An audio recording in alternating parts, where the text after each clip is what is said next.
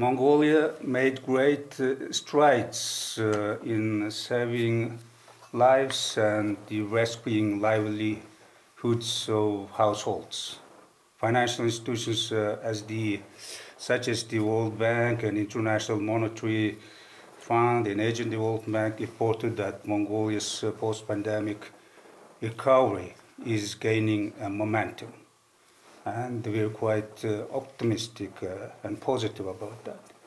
A sharp uptick in our 2022 GDP reflects 4% growth, which we are expecting to continue in the upcoming years.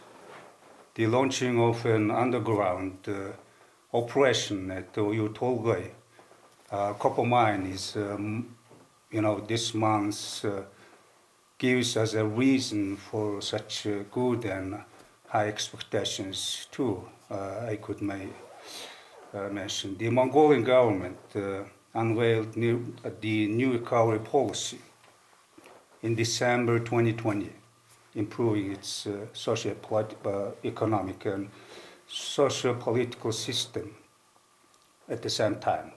In addition, we intend to expand our economic and commercial relationships with nations in and beyond the region by forming a conducive investment and legal environment.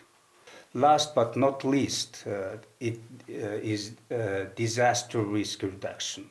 It is becoming more serious and more important, including increasing public awareness and improving the early warning system at national, regional, and local levels, which could help avoid the loss of resource we have that could be used for sustainable growth in the future.